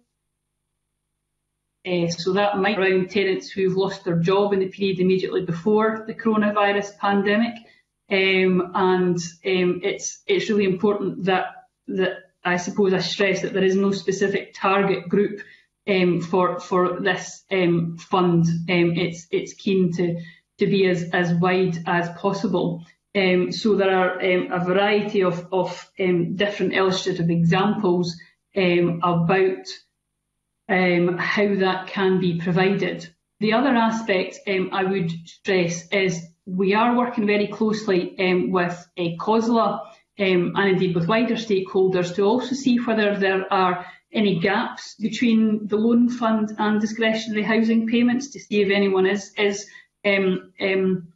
falling through a gap that we have in that. So while the loan fund is there to be very flexible, there to assist people within the private and social housing areas, and as I said earlier on, to help people that are struggling with their rent because of changes to finances and employment, rather than specifically for those on low income.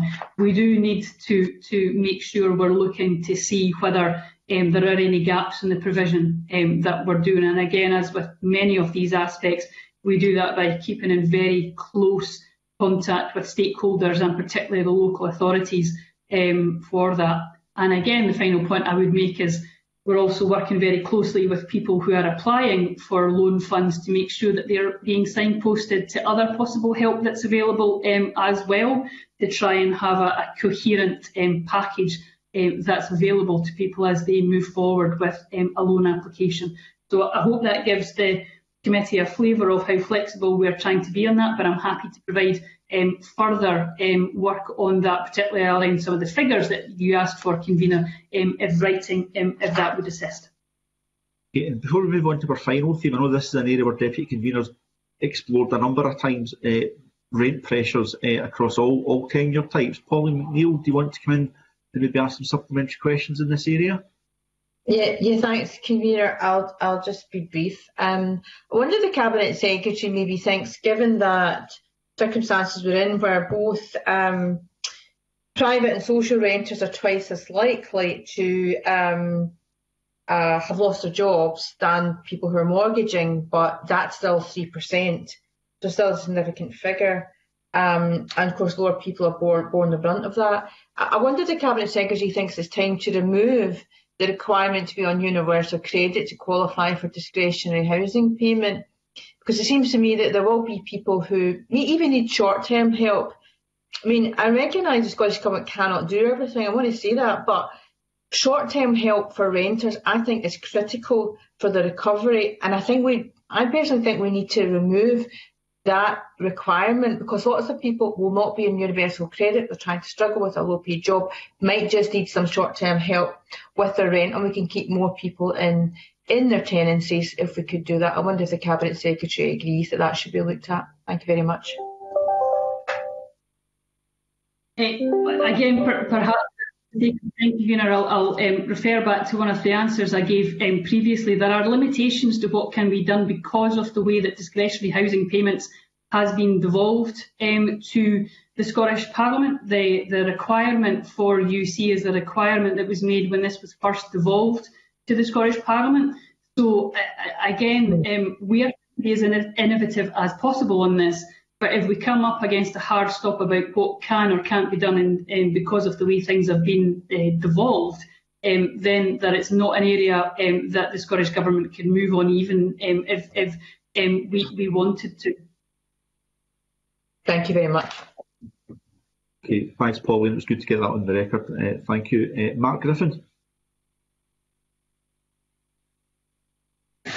Thanks, Convener. I just got some questions about benefit take-up, and just to ask more broadly what Social Security Scotland's experience has been of take-up during the pandemic, whether that's fallen, stayed the same or increased at all.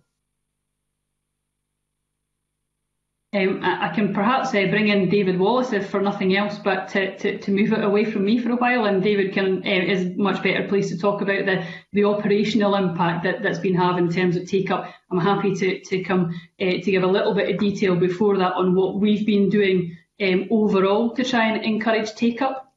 So obviously within the government we've been very keen to ensure that people are aware of the support that's out there. As I've mentioned before, there are a lot of people that are touching the benefit system that have never had to interact with it before. And as the committee well knows, it's exceptionally complex. And that's why the Scottish Government has provided marketing campaigns to encourage people to look at benefit take-up, something that we've done in conjunction with Citizens Advice. And the work that we already do with Citizens Advice with regards to the Money Talk team, for example, to be able to highlight the fact that support is out there for people and to highlight how they can get that support to ensure that their income's been maximised. But if it's okay by the Convener, I'll pass over to David to give more details on the operational impact that we've seen on benefit take-up. Of course, Cabinet Secretary David Wallace.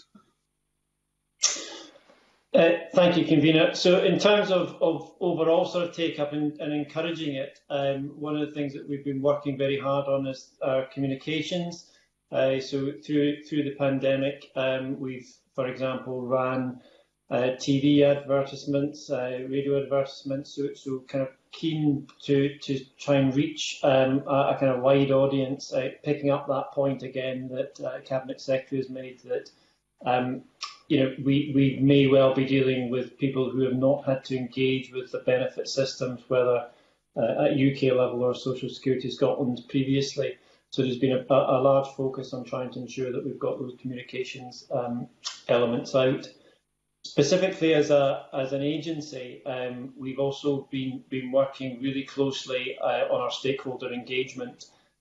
So if I refer back to in particular Scottish Child Payment, we recently sort of completed a series of roadshows which, using technology, we've been able to hit 1,600 individuals representing stakeholder organisations. And using those partners has been a kind of key feature of how we've tried to get those benefit take-up messages out. That's also providing, information, collateral material for them to publicise and use. And it's one of those areas, just reflecting on some of the earlier discussion around about, what we might keep through all of this, where actually some of the, the video technology has probably helped us hit a wider area of stakeholders than we might otherwise have been able to do. Some of the people, particularly, we mentioned earlier on in terms of deploying through this, has been our local delivery teams.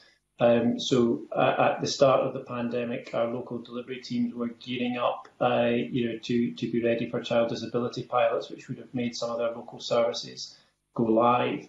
They have been deployed or redeployed in a number of particular ways, some helping out sort of the core business. But really, again, focusing on what those local stakeholders are. So I think, despite the restrictions and through the restrictions, we have sort of continued to build up really strong stakeholder relationships. I'll maybe pause a little bit, I could say, in terms of what we're seeing in terms of the demand of our services, but I'll pause there briefly if anyone wants to come back in.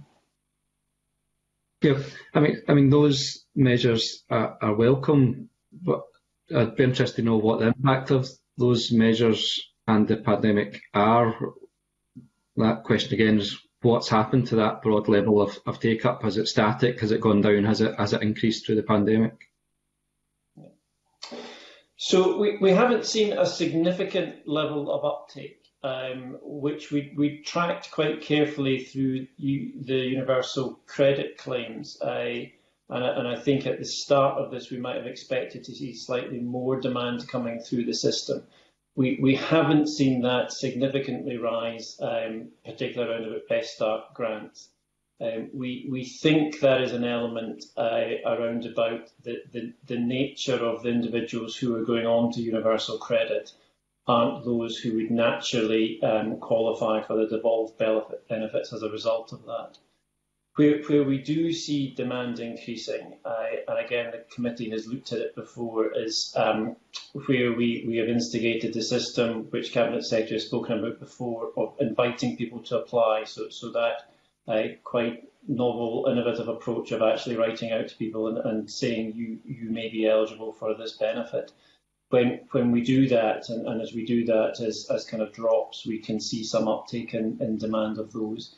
But I wouldn't say COVID-related, we have seen a significant uptake in certainly our Best Start group of benefits. The slight exception to that, again, as we spoke, I think, earlier in the pandemic phase, was around about funeral support payment. We had seen a little bit of a spike in funeral support payments.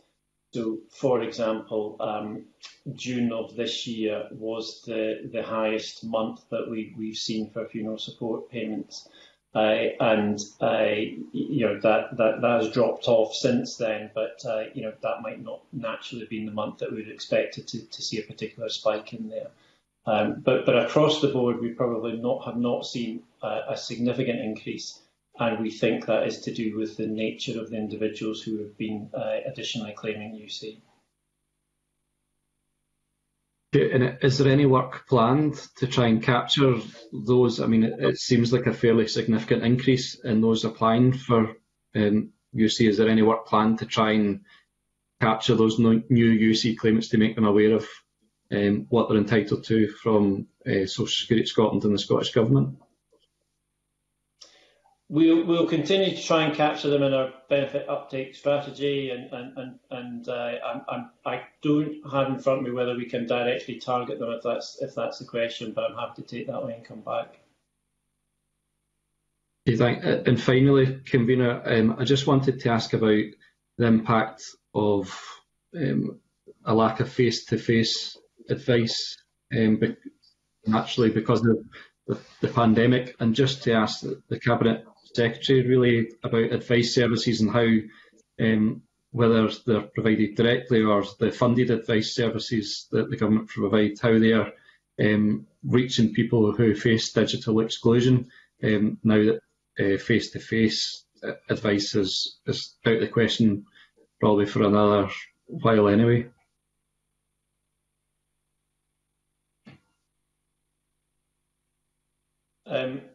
That's probably directed at the Cabinet Secretary. I think in terms, obviously, the face-to-face service from Social Security Scotland is not yet a live service, so we are reflecting on what that means for our local delivery.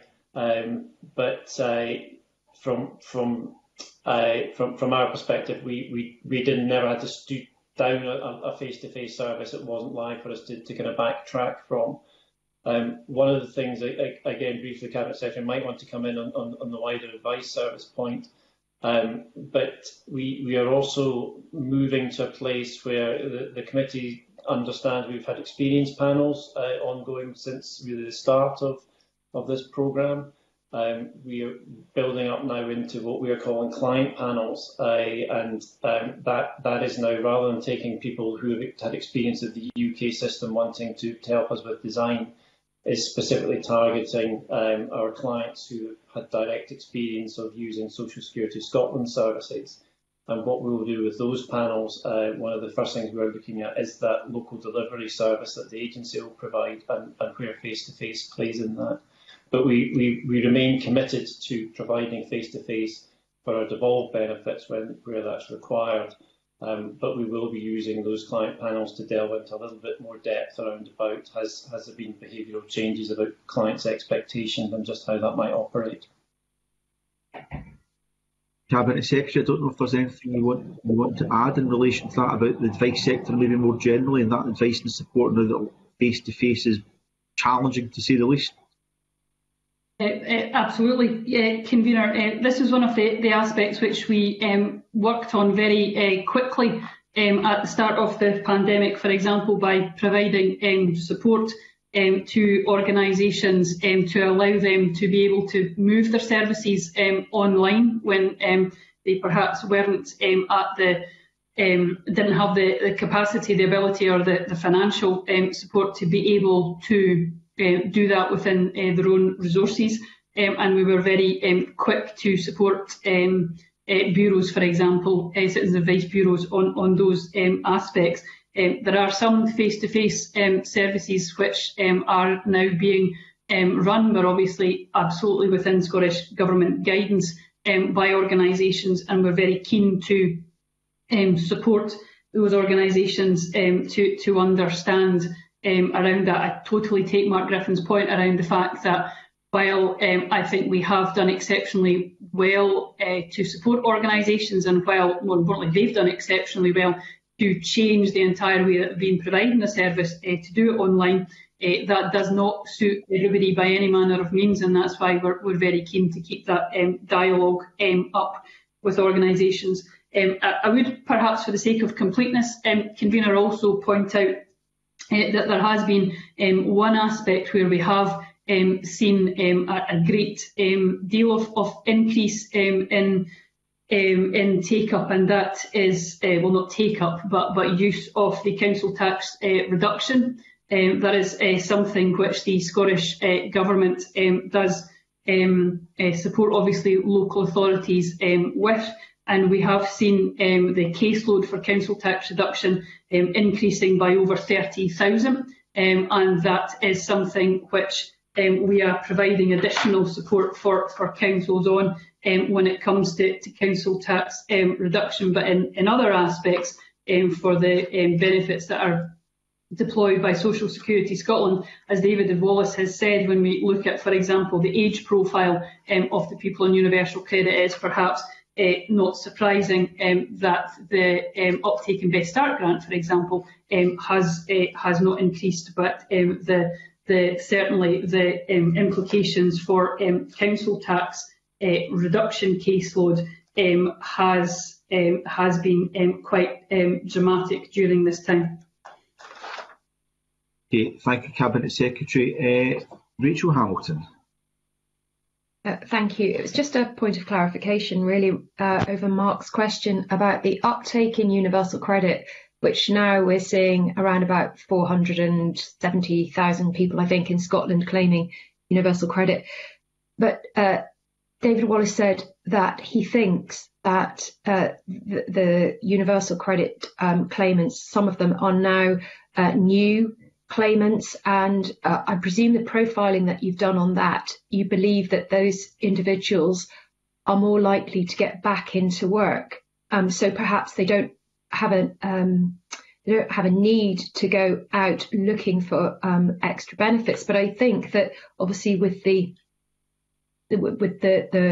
number of workless households that will increase, is it possible that your benefits uptake strategy should include more of a deep dive into the individual circumstances of these people, so that you can really identify those people who are missing out and will continue to miss out if they don't get to the right benefits? So one of the aspects, perhaps around David's comments, which I'll expand upon, is around the fact, as I said, it's around the age of the people who are applying, would suggest that that's one of the reasons that they're not applying for Best Start Grant. So they would not be the age where you would think that a person would have a new child. So some of it is around just the sheer demographics of the type of people who are applying for universal credit for the first time, and whether that would make them someone who would be eligible or indeed have a child to make them eligible. The aspect around who is claiming now is something which we're very keen to work on. That's one of the reasons why we're continuing to look at what more can be done around benefit take-up. So, for example, part of the winter support package that was recently announced is a post-Christmas benefit take-up campaign. That won't just look at the devolved issues, but also the wider entitlements that people have, and an encouragement to support that. I have, with my counterparts in Wales and Northern Ireland, also written to the UK government, and we jointly encouraged them to do their part in encouraging benefit take-up too, because we recognise that we can achieve more if we work together on this. And when it comes to specific groups in society that might be maybe not the type of people who might have knowledge of the system at present, we are very keen to see what more we can do around that. But I would suggest that we do that as part of our normal business as usual work, to ensure that we're reaching people who are seldom heard in these situations. And we do particular target work, for example, around ensuring that people in ethnic minority communities and others have an awareness of the types of work that we're doing, and also that what we're doing is culturally appropriate for different parts of our society, to encourage benefit take-up in its widest sense. So I hope that gives Rachel Hamilton an assurance that we are not just doing a blanket approach, but we do look very carefully, as a matter of course, about what we can do to target, whether it's specific age groups or specific parts of the community. Rachel? Thank you, convener, that's it. Okay, thank you. I think members have had a fair, extensive opportunity to question the Cabinet Secretary, David Wallace, and officials today. That's 2 hours, Cabinet Secretary. Can I thank you for the time and commitment you've shown to assist us with the inquiry. So we're going to move to the next agenda item, but just put on the record formally on behalf of myself and the rest of the committee my thanks to Gillian Somerville, David Wallace, Don Abel and Carla Smith for your attendance and assistance with the inquiry. Thank you very much. And we now move to our next agenda item, which is agenda item 3, which we previously agreed to take in private in a different platform. So we'll now close this part of the meeting. Thank you.